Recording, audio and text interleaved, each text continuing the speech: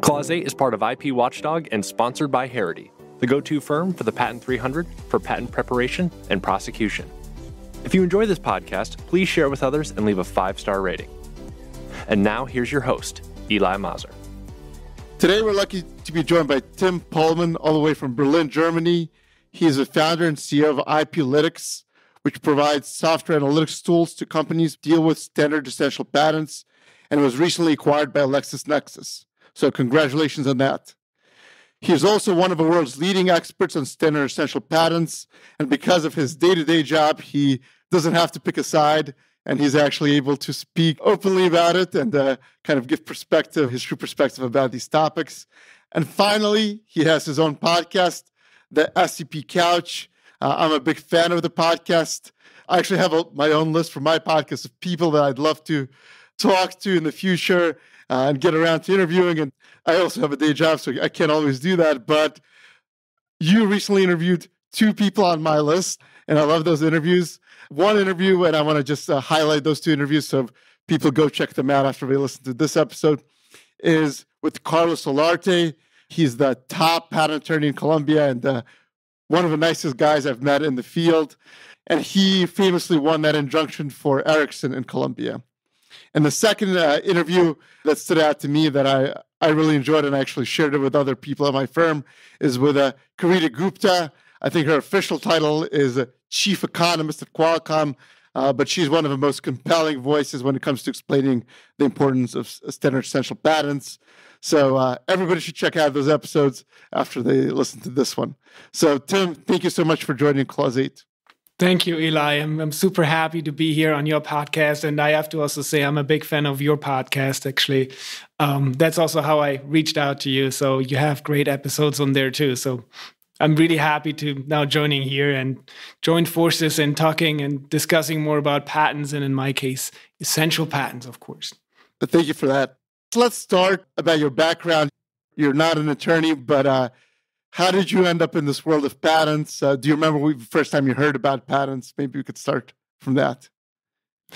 Yeah, I'm not a legal person, but I'm neither a technical person. So I don't know what a standard does, and I don't know how to read a patent either, right? So that sounds weird maybe, but my background is I'm an economist, right?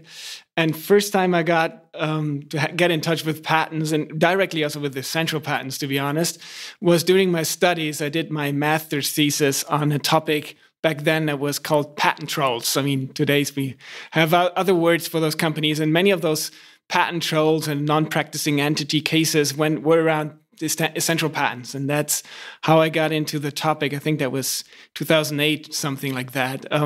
As an economist, right, looking at markets and market structures and why companies behave and have certain strategies, but I didn't look at it as an attorney or as a technical person.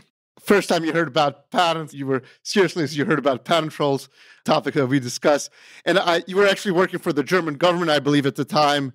You mentioned on your podcast, they were interested at the time is because there was a new non-practicing entity, or as some might call it, patent troll, called IPCOM, which was suing Nokia, which was one of the world's leading cell phone manufacturers at the time. That's a very interesting history because Nokia is now mainly known in the telecommunications world, in the standard world, as a licensor. What does that cycle kind of make you think about? Yeah, I guess it was very different times. First of all, there were not many patent assertion entities or patent trolls around, and having one in Germany was a special history to it. It was former patents from Bosch, and the IP director, opened up that new business, that entity. I think that was an interesting case, and no one heard about that in Germany before. And then the patent department of the German government was interested to understand these new developments better. In the case of Nokia, of course, back then Nokia was, the largest smartphone manufacturer, not smartphone, but headset manufacturer, to put it that way. And most of the licensing was more cross-licensing. So they probably were also a licensor back then, but not in litigation. They didn't have to enforce their patents, really. It was more, and I guess it was also more like a handshake deal thing back then. A few big players that owned most of the essential patents, and they all were also producing devices, most of them, or had some supplier relations. So it was a very different world, of course, yeah. Let's take a step back. I know me and you deal with standard essential patents every day, but some listeners of my podcast, and that was me for half of my career, is vaguely knew what standard essential patents are, but not all patent attorneys deal with standard essential patents. Can you tell us, like, what's so special about standard essential patents? What are they? I mean, first of all, what is it, right? I mean, an essential patent is a patent that claims an invention that reads on a standard. So if your device is implementing the standard, you're using that patented technology. And, you know, the interesting part is standards are developed in open standards development organizations. The main goal of a standard is to spread and that everyone is using the same standard, right? I mean, it wouldn't make sense that we have different versions of 4G and 5G. So we all want to use the same. So it should be implemented in as many devices as possible. So the standard in the end is basically to spread technology, while a patent provides monopoly to the owner of that invention. So when these two come together is a special case. The patent holder, in a way, has to give up their monopoly. They have to license and provide access to the patented invention, but not necessarily, of course, for free. They can charge for a royalty, which is capped typically by what we call a fair, reasonable, and non-discriminatory term. If you don't want your patents to be in a standard, you can also pull out, right? You don't have to have them in there. You can always say, no, I don't want to provide my technology to the standards body. That's also possible. But of course, the special situation is that much more companies use that patented technology because it's a shared technology. And because of that wide implementation, and because typically implementation comes first and then licensing negotiations come second, there's much more discussion and public debate about what a reasonable royalty is, how much you can charge. And I think that's what made SEPs in the past years so special. Especially, of course, now, because SEPs are not only in the telecoms anymore. As I said in the beginning, the times 15 years ago, there were a big few players in the telecommunication industry that cared about essential patents. But now the auto industry is implementing all these standards, and, you know, it's much more industries are affected by or use, standardized connectivity technology. Is a good thing, but, now they have to kind of deal with how to license those patents. And that's what made SEPs so popular in the last years. And you mentioned, obviously, about how you started your work in related to patents, but you ended up getting a PhD related to standard essential patents. How did that work kind of inform your views of standard essential patents today? Or what was your kind of takeaway? Yeah, I think back then we were one of the first to empirically estimate the phenomena of essential patents. And by empirical, I don't mean that we claim charted anything. Again, I'm not a technical person, neither legal, but we looked at the data of declared patents that are potentially essential. We all know that. And we looked at the companies who owned these patents. We looked at patent pools that were formed around certain technologies. And we basically analyzed, where do we see patents, essential patent phenomena? What are the topics? What are the technologies? How are they licensed? Are they pooled? Are they cross-licensed? We found out that in audio coding, like MP3, one of the biggest first pools, most of the patents were pooled in two big pools. That was super successful. While in telecommunication back then, no pool really was very successful. Most of the licensing took place cross-licensing or licensing out. And then the phenomenon of, non-practicing entities or patent assertion entities that acquired a lot of those patents and then, enforce them more aggressively. So all these phenomena, on a holistic view of an economist, we looked at those dynamics and why they happen. And of course, also as an economist, you always think about, how should the framework, the regulation around that should work, and are there things to improve or not to improve? So that was the major, topic of my PhD that dealt with that. And I was able to travel a lot. The PhD was funded by industry also. So I went to all these conferences and listened in to practitioners discussing. And, I got to learn a lot of the topics early on, very practically understanding from those people who deal with that every day. You didn't just have that academic vantage point at the same time. You were talking to the practitioners dealing with it day to day.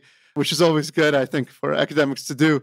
But did you think anything that the practitioners were missing, or did you hear anything in their discussions that you're like, no, wait a minute. If you actually look at this from my vantage point, I'm seeing something else. Did anything like that strike you at the time?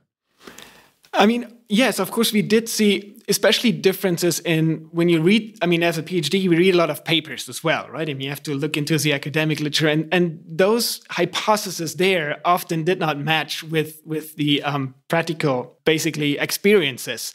And it's always difficult because as many events, you also have a lot of lobbyists, and they may present their views, which may be their reality, but what's the holistic reality? So you have all these different influences, and you have to kind of get your own picture together. And since we were empirically working, we try to always, test hypothesis against data.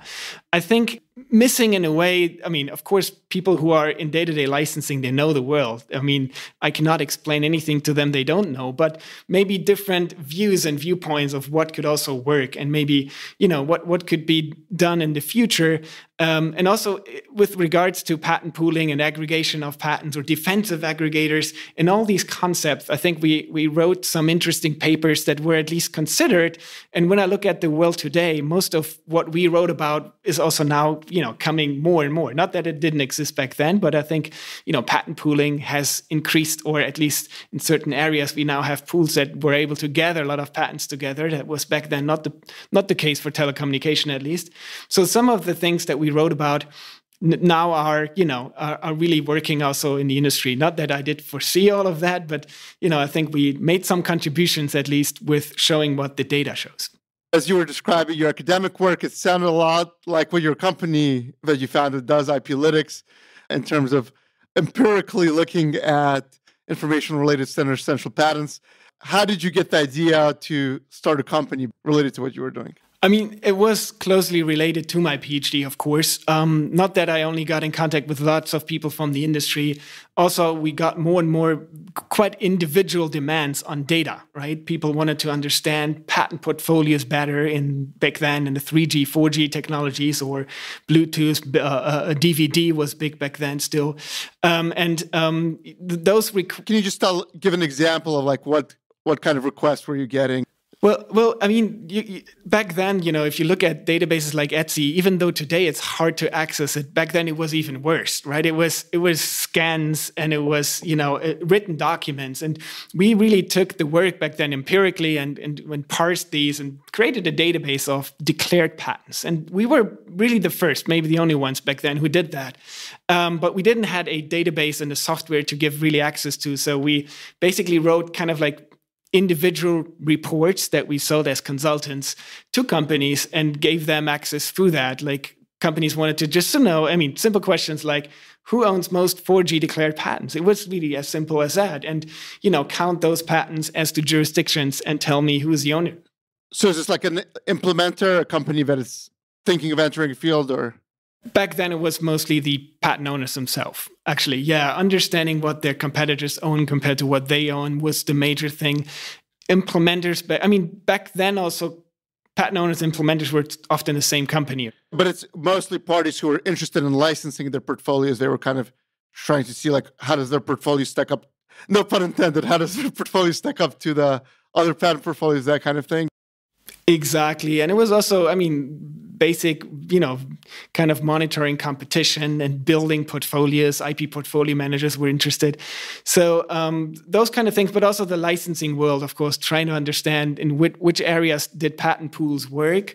We made analysis on how many licensees do certain pools have compared to others. In certain technologies, they have thousands, and others only hundreds.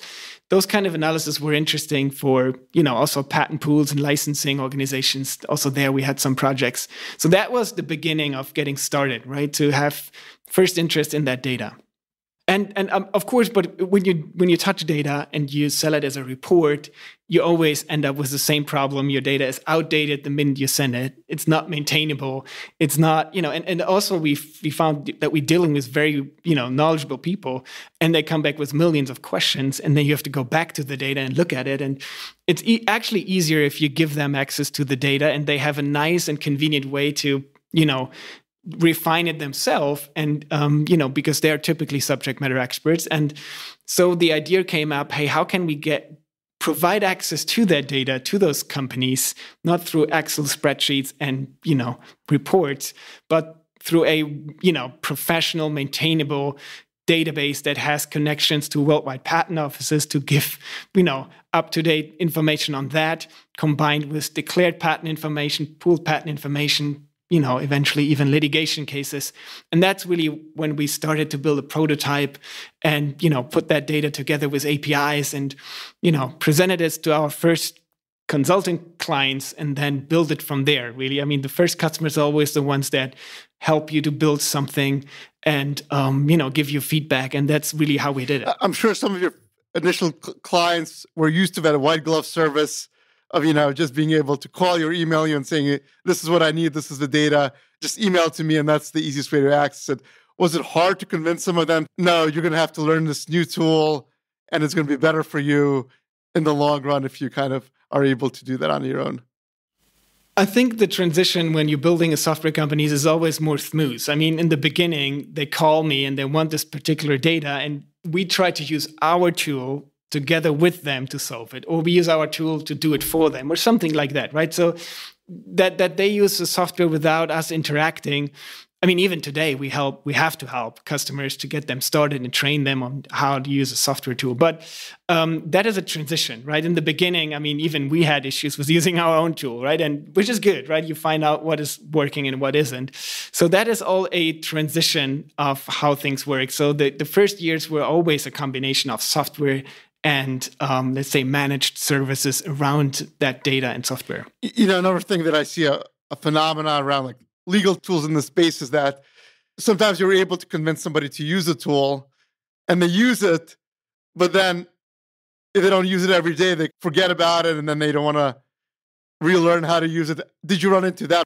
Of course. I mean, with any software, and we are a subscription-based software, engagement with the product and the data in our software solution is important. It keeps the usage healthy, and we have many ways to engage and keep engaging our users. Nowadays we have a super professional success team that the only thing they do is engage our existing customer and make them and keep them happy. But also we have more and more topics and content that we produce. Like, for example, we also have regular webinars that we do where we show with our software, new features or how to, get certain questions answered with the software. And then we bring that and we publish it as a report and we bring that in the software. And then, users can look at it and can reproduce it in the software and get the data from there. So we try to do a lot of things to engage people. But with I think with any also, let's say IP software tool, IP analytics tool, what we are, keep engaging your clients and users is one of the most important parts because it's a business with, where you have, a user and often accounts with several user seats where you want to make sure they're all using the software at its best, right? You mentioned that you had some initial consulting clients who kind of became your customers of these tools that you were building. How do you convince them sign up to this new product? How does it benefit you? And specifics of like, what is the win of using IPlytics versus blindly doing it? Sure. I mean, I think selling in a space, in an industry with very well-educated people that typically all have high degrees and high positions and probably a lot more understanding of SEPs than I always had, it was always a challenge. I have to say that, convincing those people. But on the other hand, no one typically has in-house a professional maintainable database of the data that we provided. And if you want to work professionally, we were able to convince people to use a software that really provides you all the data in one place. Many of the large companies had their own databases, right? They built their own solutions, which in some ways works, but it also always has limits. And the reason is because those systems have to also be maintained, and there has to be a product owner doing that. And often in these bigger companies, at some point, there's less budget for that. And then, that stopped and the users still want to use it, but then, it's not providing, the accuracy and completeness anymore. So you always go up against those structures. And of course, also in that space, sometimes very conservative people were used to doing it manually and doing things like that. But also that is a transition. I think the good thing is with a online-based software tool, I could give you an access now to IPlytics. I can give you we even have an online tool that walks you through the first steps. You can try it out, you can test it, you can feel it, you can look at it, all, in a trial access, all for free. And then you really know what you're subscribing, right? It's nothing, you're not blindly buying some software. You can really use it and you can test it. And I think that helps typically users to see, okay, this is really helpful. And this can, increase and improve our processes and, sometimes even communication between patent and standards departments. And, in the end, it makes the business better. I think that's the goal of any software. And can you just give an example? Like, what is the common use case where somebody uses IPlytics on a day-to-day basis? I think our typical user persona is a patent portfolio manager who optimizes their portfolio, which, they're managing their own patents that are potentially essential or not in the different technology areas. It's not all 3G, 4G, 5G. It's also Wi-Fi, video coding, audio coding, other standards. We have 25 different sources of standards data. The other user group are the licensing executives, the deal makers. They have to make sure, they have the right portfolio that they license, maybe a different portfolio that they want to sell, and another portfolio they keep by themselves. And then the other side of the table, of course, are licensees who have to kind of get transparency on who owns what, getting an understanding what I'm offered. Is that a FRAND license? But also, if you look at the auto industry, for example, more and more, they are engaging as well. They have declared patents now. They go to the standards meetings. And we also, for example, provide access to the contributions and meeting data. And also there we have users in the standards, strategic standards space that organize their teams to see who is participating in what meetings and better being able to understand where to align and, basically the company strategy, align that with the standardization strategy, align that with the patent prosecution strategy. You know that yourself as a patent attorney, it's not always easy. And sometimes data helps to get that all in one place. Your tools are being used to strategize for those standard meetings, which I'm sure is a very, I think we could probably talk a whole podcast episode about the whole strategy behind that. I get approached, I guess, all the time by people who have ideas about different tools, software tools related to patents. They're super excited, and then usually they just disappear because I'm guessing they couldn't find enough customers or whatever happened. I mean, do you have any advice about thinking about starting a software company related to patents, about whether it's realistic and what are the first steps they should take? I think, it's a long road and it's tough. You always get slapped in your face. It never goes without roadblocks. I think that's for sure. I think the major importance is you have to think about what actual problem your software is there to solve. And your own value proposition, how valuable is it to the user, really, right? I had so many people that looked at the software and said, that's great, it looks awesome. But, and everyone was happy, but no one bought it, right? No one subscribed to it because they didn't have a problem to start with, right? And at the beginning, you're all excited, as you say, and you go out and you have this shiny interface and it all looks good and it's fast and it's super nice, but no one is subscribing because you're approaching people, they don't have a problem. They're always excited about new things maybe, but they don't have a problem. So identify the problem, the pain point. And if you have that problem and pain point where people really struggle with, then you have to define and develop your value proposition around that problem and focus on that. And I think what we did in the beginning, for example, we didn't focus. We thought we could solve everything. We could be a search tool, an analytics tool, a patent management tool, all in one place, a Swiss Army knife. But that typically never works, especially if you have two people and start a company. So focus on one problem, solve that really good, get your first 3, 4, 5, 10 customers, create revenues. That's your proof, market proof. Yeah, and we at some point, of course, we got also venture capital investors, which help, right? Of course, the first customers we bootstrap, but at some point you have, if you want to solve more complex problems, you have to have more people. So we convinced venture capitalists to invest. I think now they're happy. And And we had several investment rounds, so we had the chance to grow faster than we would naturally do, right, with venture capital. So that really helped to, get momentum.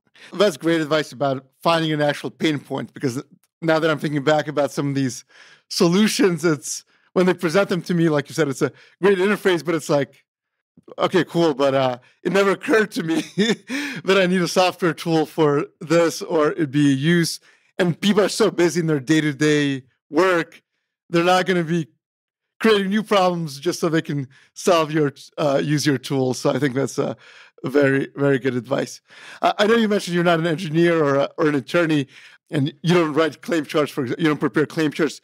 But is there anything else that you've, talking to your existing client base, that stood out to you about a demand for any other pain points that in the standard essential patent space, and what's realistic of solving it? Do you think one day ChatGPT can automatically generate claim charts or something like that? What do you think? Yeah, I mean, of course, the claim charting and knowing what's essential and what's not is, of course, a big question. I think it would be, automatically creating claim charts, we're not there yet, and it's too complex. And we all, I have never been able to read claims and sections of standards. I have to say that, but I had interviewed a lot, and you would probably confirm that.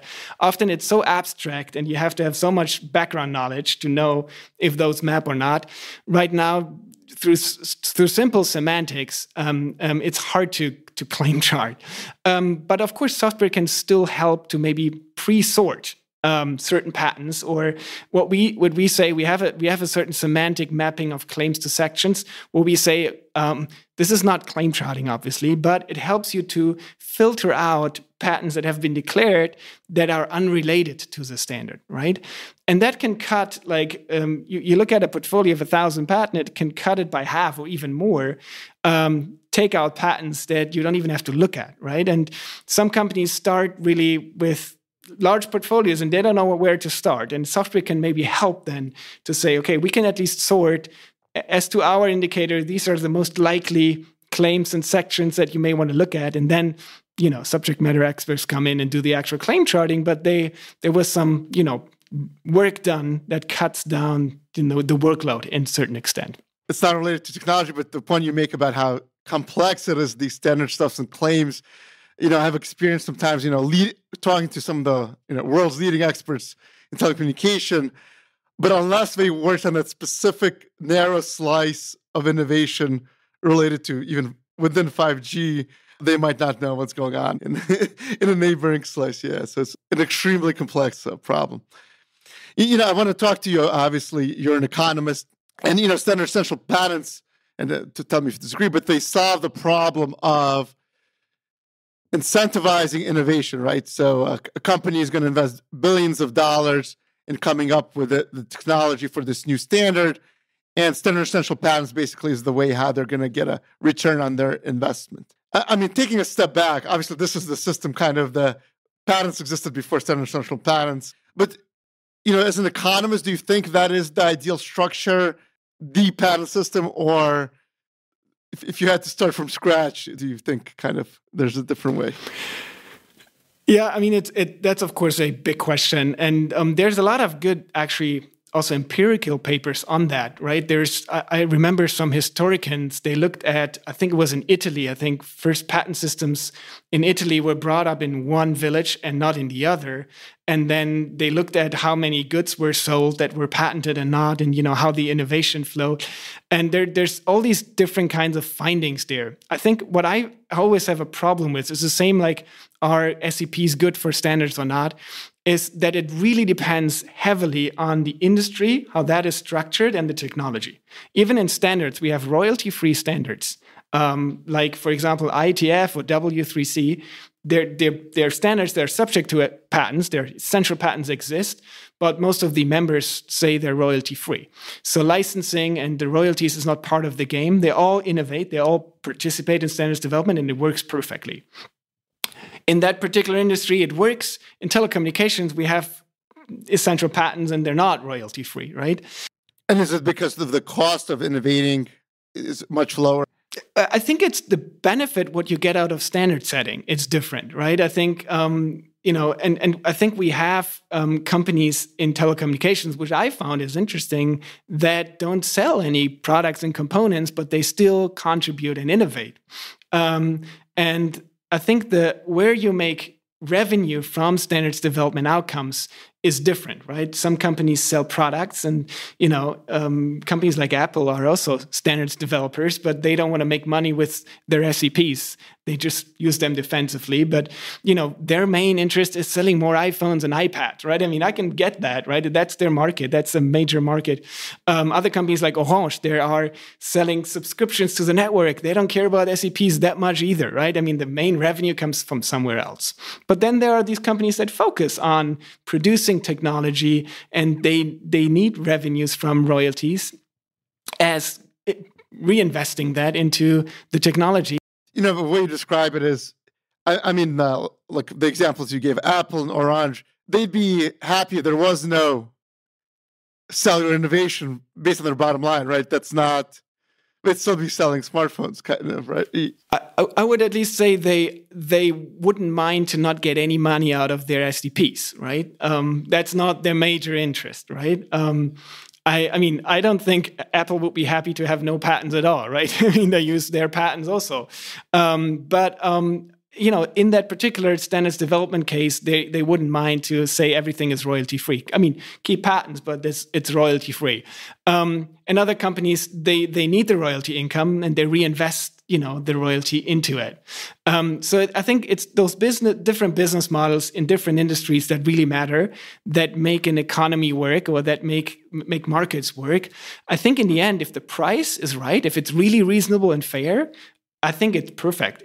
There's nothing against it. If there are certain prices that are monopoly prices that are too high, that are somehow, some people would call it pressured by whatever litigation, then that's not ideal as an economist, I would say. Then there's monopoly prices that should not happen. But if that is not the case, and if we have a regulatory framework that makes sure prices are reasonable, I think there's nothing bad about SEPs. That's good to hear.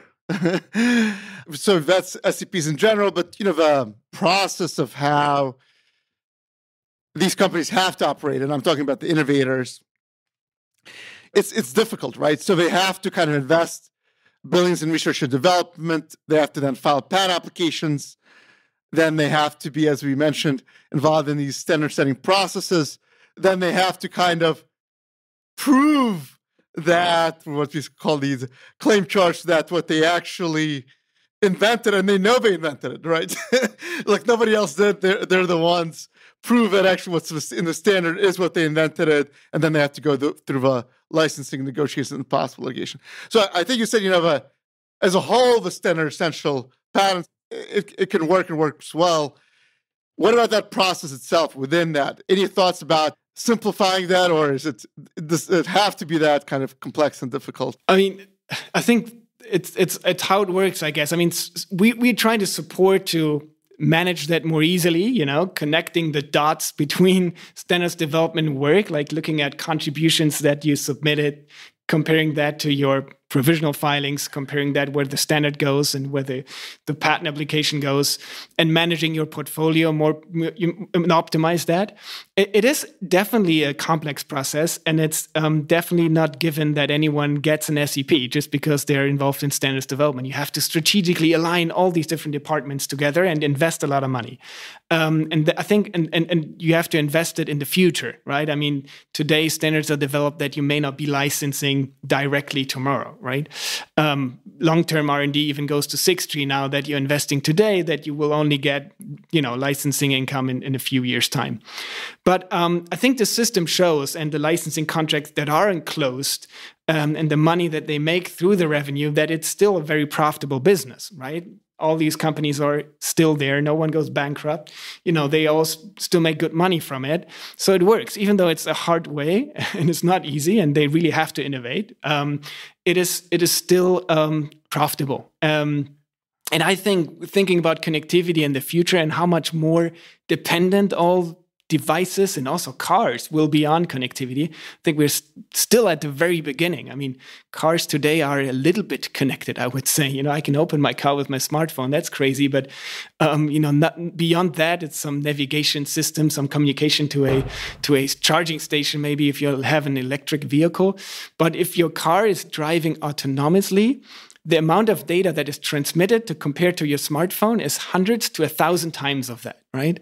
And thinking about that data stream needed for that kind of applications, I think the vehicle of the future will be consuming much more of connectivity as a smartphone will. And when we reach that level, I think then, I think those companies will have even a more lucrative business to look at. Maybe another way to put it, a statement against interest. What I'm thinking of is, do these innovators have to spend way too much money on lawyers? And, I don't know, maybe proportionally it's not that big, but it is a large amount of money that a lot of difficulties, a lot of the executive's time goes about thinking about these issues, which all could be invested in innovation, right? All this friction is there any way to avoid this friction or reduce this friction in the process? We as economists, we call that transaction cost, right? Reducing transaction cost, just, not saying all patent pools are great, but patent pools is, from an economist view, the best way to reduce transaction cost. Also not bad in terms of transaction cost.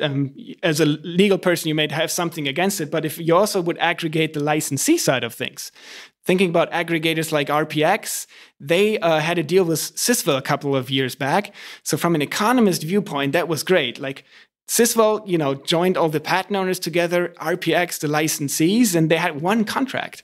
So I think if you multiply all these contracts, they published that back then, thousands of contracts saved, no lawyers, but just for one contract. So that would really save transaction costs. On the other hand, if you look at litigation, that Apple and Ericsson litigate for years. This is probably one of the largest SEP holders in the world and the largest smartphone manufacturers in the world. And there is so much money at stake. Comparing it to the size of the deal, as you say, it's probably also not too much. And I don't feel that litigation goes into weird ways. There is a lot of litigation, yes, but, I think we always have to compare it against, what's going on. I think overall, what could be more efficient, that there is more agreement, of course, now with new industries coming in. I think the auto industry is still quite, not there yet. Or, from both perspectives, there's not yet agreement on what's a fair price. And I think in the auto industry, the amounts of money are much less than in smartphone, at least yet. So I think there it's not yet optimal, I would say. It takes years. If you look at the litigations, it's like almost 10 years they started negotiating. And then after 10 years, the licensor gets their money. That's not good. But also for the licensee, it's a lot of unknown factors. And, they have a lot of risk there. So I think that's yet, especially those new industry verticals, I'm more worried about those transaction costs and risk that are in the market that still exist, and where it's unknown how much you have to pay from the perspective of a licensee, but also the perspective from a licensor. It's unknown if you get your money at all, or, if someone leaves the market again. We've seen that this year. So, you never know what happens, right? And that's, I think from both sides, it's a difficult situation to solve. At a high level, standard central patents, you seem to think work pretty well. You have to expect these kind of transaction costs, and it's not perfect, but it works out. But I want to talk, obviously, it's a growing market. I think it's $15 trillion or whatever just in telecommunications. And obviously, there's a lot of people trying to make money off of this. And they almost introduced new friction to this, and I want to get your thoughts about them. One of them is, I think they're worldwide, but Unified, for example, right? These implementers that you mentioned, they're companies who try to be their quote-unquote allies, and what they do is make life more difficult for innovators, maybe from a new innovator's viewpoint. What do you think about the role like that Unified says there's a lot of bad center sessional patents, implementers are paying way too much, and it's going to be our job to sporadically challenge them to prove that's the case. What do you think is their role?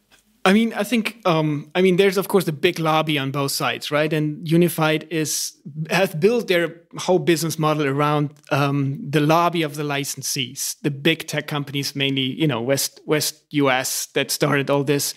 But they're going after something that is totally legitimate. They say the quality of patent is not high enough. And when they find prior art, of course, then they have a case. And, I think that if that's the argument of saying, only essential patents should be licensed, I think that's true, right? For me, still, I think often if you have license negotiations, does it really matter if a few patents are not really valid or essential? We know from larger corporations that are in the SEP world, they own at least a few SEPs, and there it's just a matter of how valuable the technology is. I think, everyone has their players and businesses around this to make their case. And I think it's in that case, if you feel that it's difficult, in the US now with the system, then it's more a regulatory question, right? Is it too easy to file a PTAB and to show that patents are invalid? Is that maybe too easy on their end? I don't know that. I'm just saying. But running a business around it, I guess, is their right to do it. For me, it's always important if the arguments make sense, right? And you can always argue both ways. They have their own patent pool now, right? They license patents now, so they even commercialize IP. So they're also in that business. So I think it's a complex world, and everyone is playing their different roles. That's what I was kind of getting at. Let's say innovator has a portfolio of thousands of patents. The fact that somebody successfully challenges, one of them, that just increases the transaction cost of the innovator, eventually the implementer, really, and then the consumer down the line, but doesn't really prove anything. Is it going to kind of tell the innovator, oh, yeah, you're right, we're charging way too much for our patent portfolio in the licensing? Right. I think you see that also. What kind of patents are Unified invalidating? It's most of the times patents from smaller non-practicing entities, right? So they say and of course for them it matters. If you have 10 patents and you cut them in half, right, then it's a big deal. Or maybe you kill all of them, maybe eventually, right? And I think, but I haven't seen Unified going after Qualcomm and trying to kill their portfolio because it's just too big. And it has high quality. So, and that's exactly the thing. You're right. Going back and forth about invalidity and essential patents is in some ways the technical part of the discussion with large portfolios is always a bit, funny. I agree to that. But on the other hand, of course, some prove that you have something essential, should be there. There's the other side. You said, like just because you're an innovator doesn't mean you have to participate in these standard bodies. And it seems some quote unquote innovators are trying to take advantage of that, right? They're have business models surrounding of, at least the way I understand it, is trying to guess what will be in the standards and then hopefully licensing those portfolios. Is that a problem? Is that a problem that they're not truly innovating? Yeah, it's a good question. The question is how that innovation is then used and consumed, right? It's an interesting, it's an interesting new phenomenon. I don't know how big it will be that someone who's not even participating in standards development gets to a whole essential patents. That of course can happen. Per se, you can innovate, and if the standard is, in a way touching your invention, then that's your IP right. But in the end, of course, it's not the business model's fault. Maybe then we have to think about how broadly written we should allow claims in certain spaces, or, then it's a policy issue again. So I think everyone who is opening a legitimate business and who is innovating and getting returns on that, that's fair. I think if someone is innovating and getting patents for it, and they license those, they innovate, right? They create something, so they have their right to exist. You mentioned actually in the very beginning that you'd go to these conferences and there are lobbyists from both sides making all kinds of arguments, and we mentioned some of them about innovators versus implementers, hold up, transparency, royalty stacking. If you follow the Standard Essential Plan World Friend, and they all have these clever arguments. What is your take? Do they really care about it, or are they trying to just find some talking points to push it one way or the other?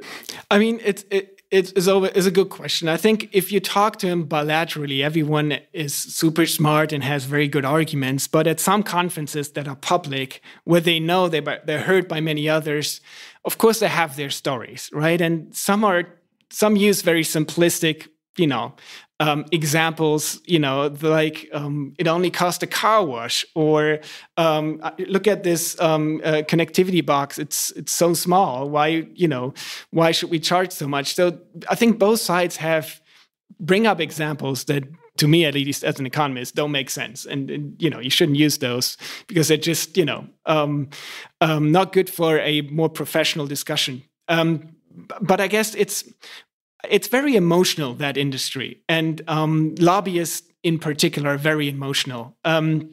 Both sides, right? And even for us as a company, we've been in the middle of everything because some liked our reports and others hated our reports, and then they pushed us to be implementer friendly, and they pushed us to be SEP owner friendly. And right now, for example, we're involved in a study for the European Commission, and we're providing the data and analysis for that. And I can tell you again, with people knowing about the study and lobbyists calling us, it's always the same, right? They keep saying, we should make sure that this and that is in there, and others say, and then sometimes it's about semantics of how you phrase something, right? It's at that level of detail. So it's, it's emotional, I would say, and because there's so much at stake, it's a lot of transaction costs, to put it that way. It's a lot of discussions, but often also good discussions. I think there are very, very, very many smart people also in there, leaving some of the lobbyist work aside. You mentioned you getting caught up in controversies. I think one of the controversies that IPlytics got caught up in was you released some report about who are the top standard essential patent holders, and then that's an argument. Quantity does not equal quality. You mentioned about educating about the limitations of data as well. Can you talk about that? Because these are huge portfolios. How do you evaluate quantity on that scope? Quality, obviously. I think the whole issue about it, we have published reports where we typically in all reports, we never apply any valuation, right? We just count patents, as simple as patent families, right? So anyone who declares a patent, we count it as one family. And those reports at some point, when the discussion was heated, got picked up by major newspapers like the Wall Street Journal or the Economist or CNN or Bloomberg. And they, of course, simplified the whole story.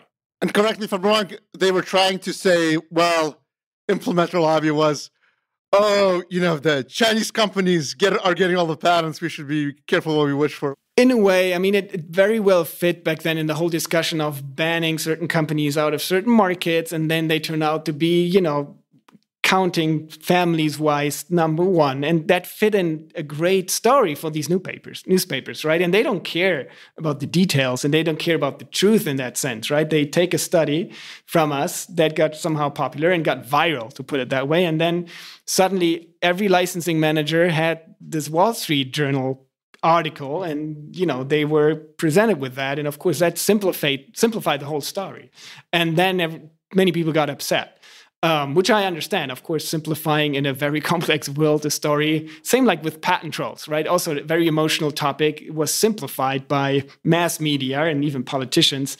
And then it looked like it's a super bad, business, which in the end, some people still call, certain companies like InterDigital, patent troll just because they're not producing anything, but they are, a very well-respected innovator in the industry.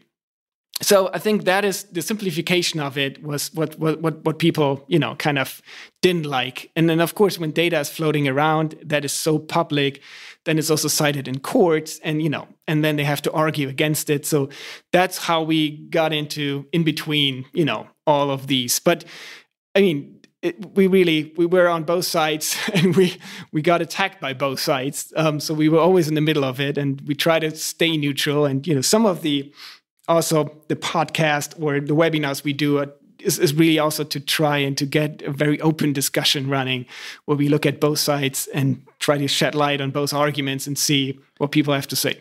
Part of the problem is that data is very compelling, right? If you can put numbers to tell a story, it's much more compelling than just making an argument without that.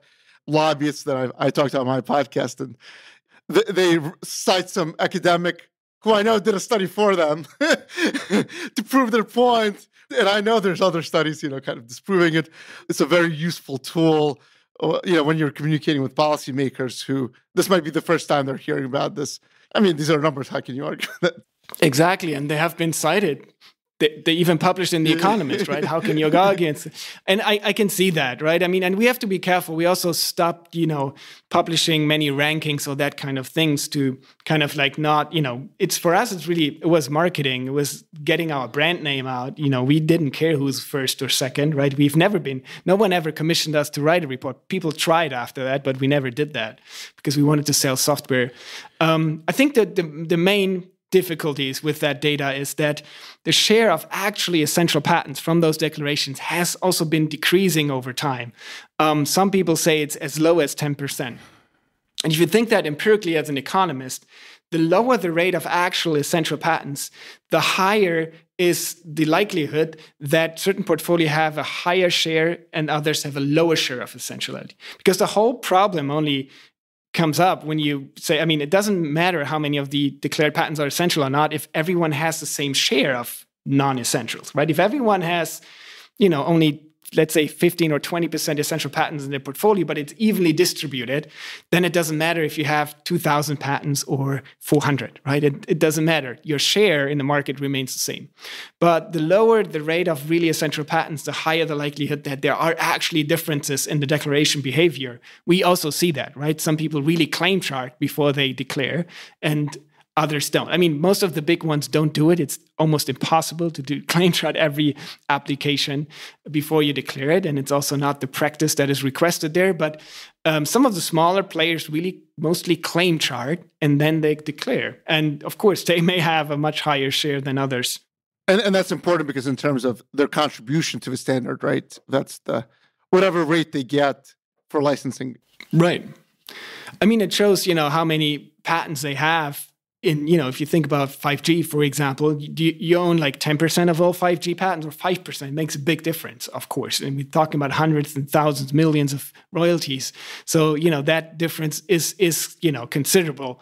And of course, then if you only count patent families, that, those numbers may look not, for some they look good, for others not, right? IPlytics is now acquired by LexisNexis. Can you tell us about that? What is the plan going forward for IPlytics? Yeah, many people ask me why we sold the company and that kind of thing. I think once you agreed to have venture capitalists in your company, you basically sign on, I will sell that company at some point. No one is investing in a stable business that is growing, right? A venture capitalist wants to sell. And actually, LexisNexis, we were in contact with them for over 3 years almost. They saw us very early on. They kept contact. And of course, we also talked to many others over the years. But we are happy to have that deal. I think everyone in our shareholder group was happy now to sell at that particular moment in time. You always have to also find the right moment when the company is big enough to sell. I think that for us, one of the main reasons is LexisNexis is known as being one of the largest patent database providers in the world. We concentrate on SEPs and standards, but providing all the information from all these different jurisdictions and patent offices was not always the strongest part of our software. So for us, that's great to now partner with a company that is world champion in that. And of course, they are used to sell IP analytics software worldwide, right? And much more professional than we do. I think we did a great job with marketing and thought leadership, but selling professionally in the world, in all the different countries and territories, I think partnering with them on this is also great. And of course, they also have many tools that are successful and much bigger in terms of revenue, like IPlytics is. Learning from that success on what kind of features and what kind of problems they solve and successfully did.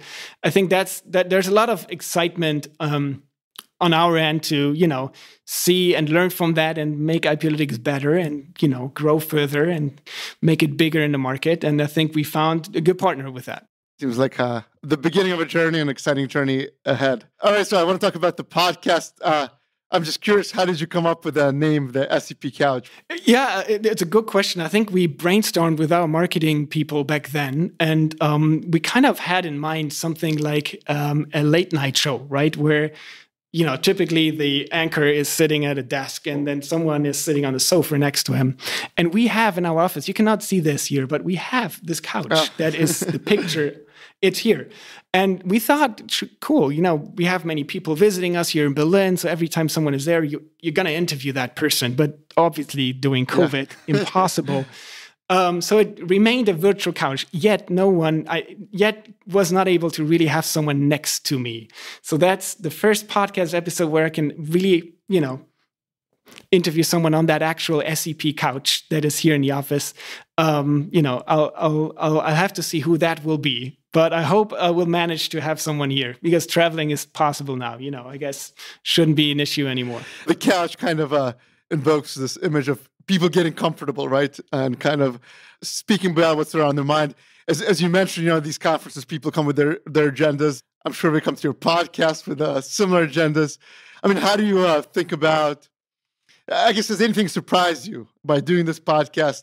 Yeah, of course, I'm trying to push and also try to get information out of people that are, critical and to hear something new. Obviously, we don't want to repeat ourselves from conferences and any other things that are anyways public. And that is, of course, always a challenge in a podcast to kind of tickle that out of people. However, in our case, so often I can tell you the podcast recording is then sent to the legal department and they have to approve it. And we had to cut a couple of times, not because someone was stuttering or there was weird pauses in there, because they said something they couldn't say publicly. So it's still kind of difficult in our space to do that kind of podcast. But I mean, also to get, sometimes also about, even though information is public, to kind of get the dots together to really understand what it means, right? And interpreting it and getting some ideas from the people and their opinions on this. I get even people keep telling me on conferences that, they entered licensing negotiations and they didn't know the other person and they saw that person was speaking at the podcast, and to get to know the person and to kind of estimate what that person is like, is it a technical person, a legal person, right? To get to know your opponent, put it that way, they were listening into that. So it was useful to them. So maybe even at some point it's going to be in court, like someone is quoted, but that's exactly what people want to avoid, right? Don't be quoted in a podcast in court. And that's not my intention either, right? I mean, I'm telling everyone, you have the right to send it to your legal department before we publish it. That's your right. But yeah, I mean, learning something and educating the people. And I think especially with new industries, that are now dealing with the whole world of SEPs, there's a lot of info that they can learn from, right? That they may not know. And we can, in the podcast, maybe put it in more simple words, I hope. Is there any ones that kind of stand out to you? Any favorite episodes that you kind of would recommend people start with? Well, that's so hard to tell. Of course, the first ones are always the ones that I remembered most. Like, and I think the one I can tell you, I mean, those stats are not public. The one that most people listened to was the one with Luke McLeroy very early on the Vancy. And his ideas, I think that's the most popular one. And that was, I think, the second or the first episode that I did. And I think it's you never know when you start a podcast if it's going to be a success and if people like it and if you're good at podcasting and if the people that you interview are. And I think Luke is a great guy to interview. Any question you ask him, he has a great answer and he can explain things simply in simple words that are complex. So I would say that was, for me at least, the episode where I thought, okay, this could really work. People could really like it. And it's going to be a podcast people will listen into. Those are great qualities in a podcast guest. So one last question is there anything else, I guess, that you would like the listeners of Clause 8 to know about IPlytics, about your podcast, the SEP world, about Berlin, any kind of words of wisdom? Oh, yeah. I mean, Berlin is not an IP city, but I can tell you when we published that EU study that I was just talking about on the SEP impact assessment, I want to do the presentation of that study in Berlin. So everyone who is interested is herewith welcome to visit us in the office. We will have a nice evening before that and then have a nice conference, I hope, around that. And I think around the topic of SEPs and IPlytics, Eli, you asked me everything. There's not much to add. I think it was a great interview, great questions, good questions. And yeah, I was really happy to be here. Thank you so much for joining the Clause 8 podcast. And hopefully one day I can visit you in Berlin. Thank you, Eli.